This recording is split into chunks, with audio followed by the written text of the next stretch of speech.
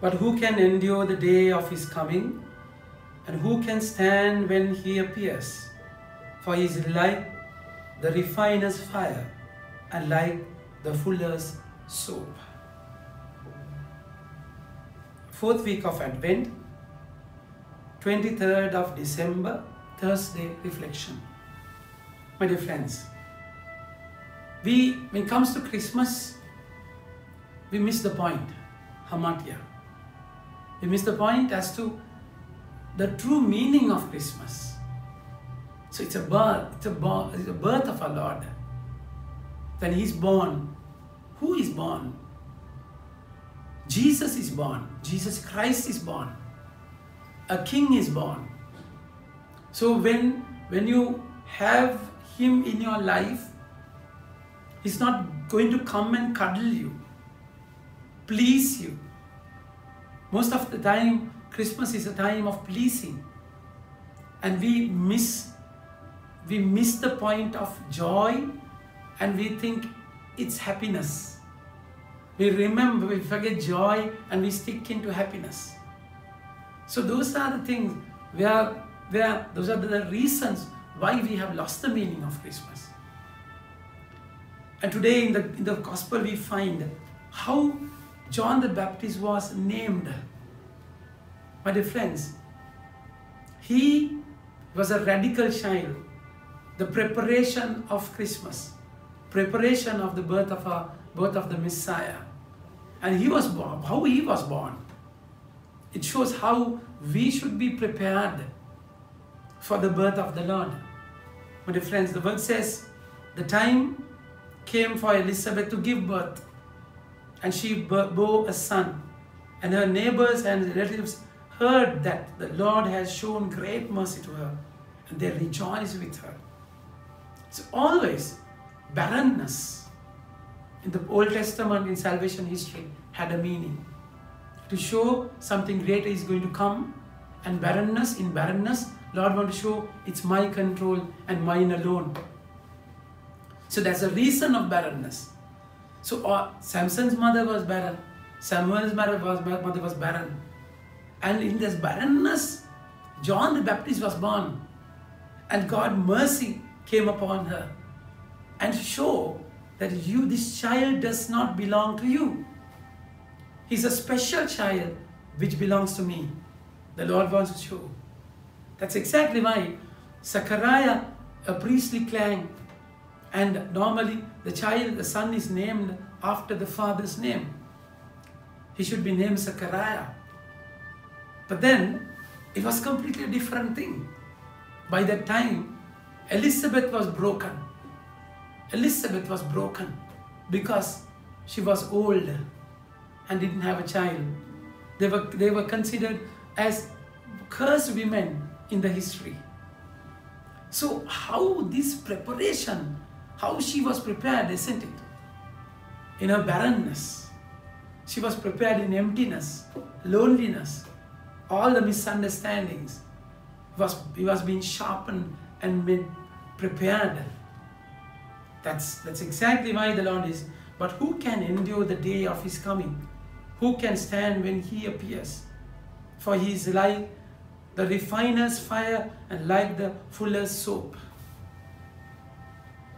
He will sit as a refiner and purifier of free silver. He will purify the sons of Levi. My dear friends, Levi is a priestly clan. Now how He prepared them. So He's like soap. So what will soap does?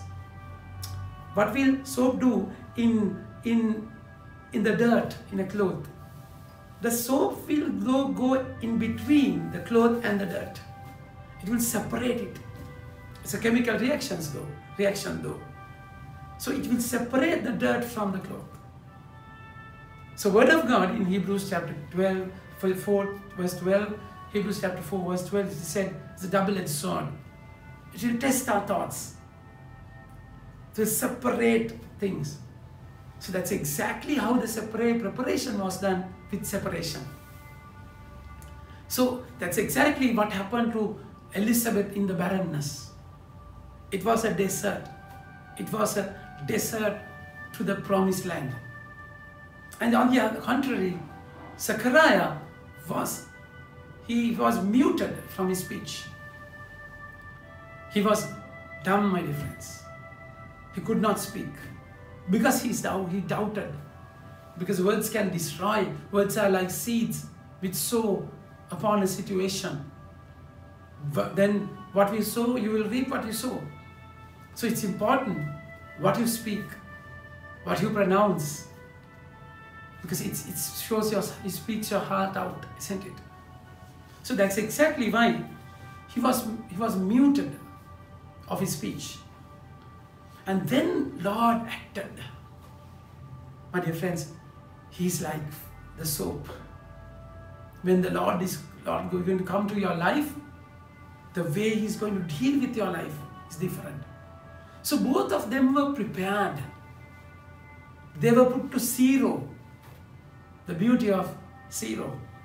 Then you know how to surrender your life completely without having anything to your life, because you're zero and you're done. Because that's exactly why we were made by dust, isn't it? Unto dust we will return. That's exactly why it's important that your plans should be broken, crushed, smashed, powdered. God can easily work through you, my dear friends. Like he created man and Adam and Eve with clay, dust mixed with water. My dear friends, so that's exactly what happened. So they were ready to give up. Zechariah and Elizabeth. God had a different plan with John the Baptist. God had a plan to prepare the way.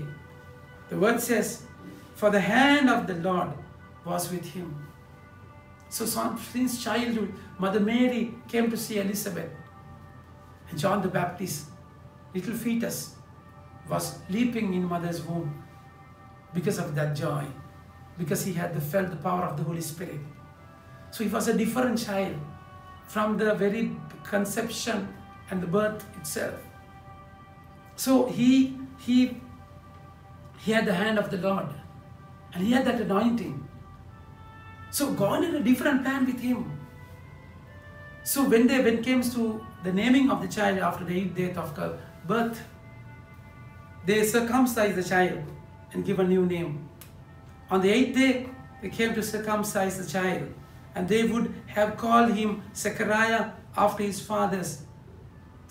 But his mother answered, no, he shall be called John. So how as parents, they were connected to the Father, connected to the inner voice because of the preparation, barrenness. And then his name is John. And then made a sign to his father, inquired what he wanted him to be called, and he asked for a writing table and wrote, his name is John. How beautifully this preparation was made. My dear friends, in the Old Testament, in the salvation history, always there was a purpose with the name, meaning in the name. Your name after your calling, because of your calling. Your name is always connected to your calling, that your name had a meaning. Moses, taken from water, that was a meaning.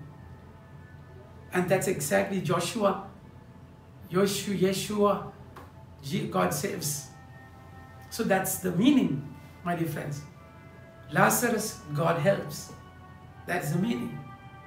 So the true meaning, God had a dream in his life. For that, he had to break everyone. Break to the zero, so that they would accept whatever comes from the Lord. Otherwise, we will be choosing. We'll choose what we want, and we'll let go what we don't want. So that's exactly why it is important. Lord wants you to be prepared with the word of the Lord. Let him come to you to challenge you, not to please you. Amen. May God bless you.